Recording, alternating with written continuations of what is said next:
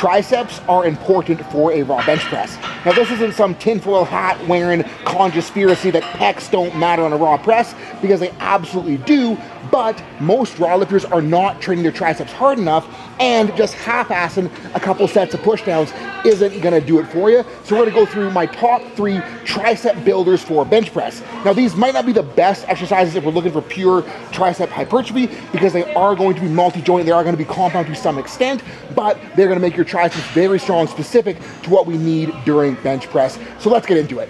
Number 1 is the rolling dumbbell extension, because if we think about it, the biggest, most important thing that we need during bench press is to have our elbows strong enough so that we can actually handle training bench hard. So many lifters have jacked up elbows and then they can't train their bench, and they can't handle bench volume, they can't handle bench intensity, and if their elbows were just up to snuff, they'd be able to train bench harder and they'd be able to have more productive bench training. And where the rolling dumbbell extension comes in is it's gonna allow us to get a lot of deep elbow flexion with a good chunk of weight, and by accessing this deep flexion with a good chunk of weight, we're gonna build up a shit ton of elbow tolerance. Now, if your elbows are not very strong right now, if they can't handle a ton of these, start light enough that you can do them without pain, run high enough reps that it gets kind of hard, and then work to progress up over time. The second benefit of a rolling dumbbell extension is because we have this roll and because we have this flick up, that's gonna allow us to get the lats to work together with the triceps, which is exactly what we want to do when we're stacking top of the lats and flexing triceps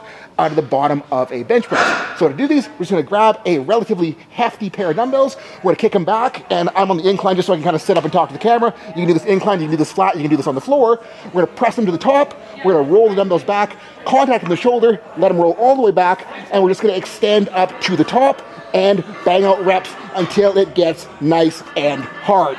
That's what she said.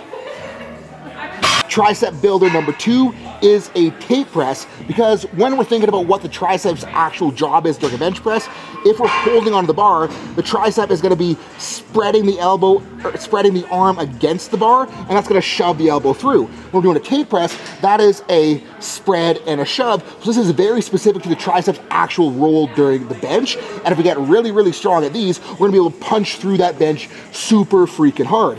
And to do a tape press, setting up on an incline again, just so I'm not back and I can talk to the camera, we're just gonna kick the dumbbells up, we're going to press them to the top, we're gonna have a slight elbow tuck, we're gonna lead by folding in with the wrists, then we're just gonna let that fold in, come down to the chest, and then we're just gonna shove and spread up to the top, and we're gonna do these again until they get really friggin' hard.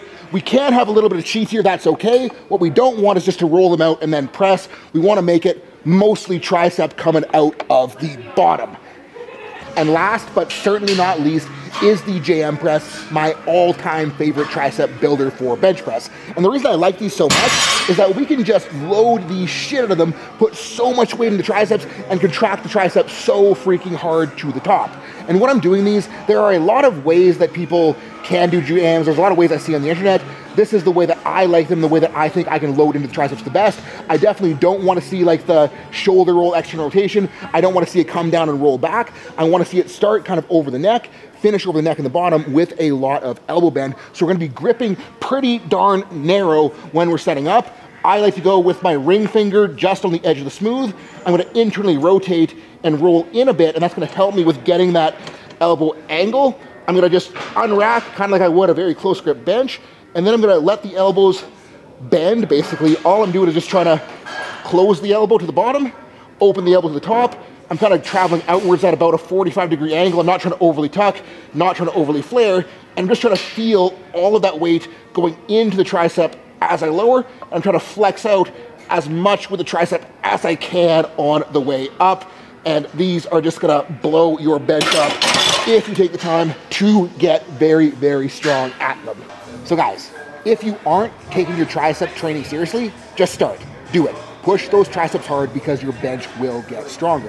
And if you're benching 2 days per week, a general recommendation would be to pick one of those movements and run it as an accessory on each of those bench days. One of those days, you're gonna push harder and heavier for lower reps. One of those days, you're gonna push lighter and higher reps for a little bit more of a pumpy intent. And if your guys' elbows aren't in shape, if your elbows hurt running these, remember, start light enough that it isn't painful. Run high enough reps that it gets hard, and then build up over time, get those elbows in shape, and your bench press will get so much freaking better.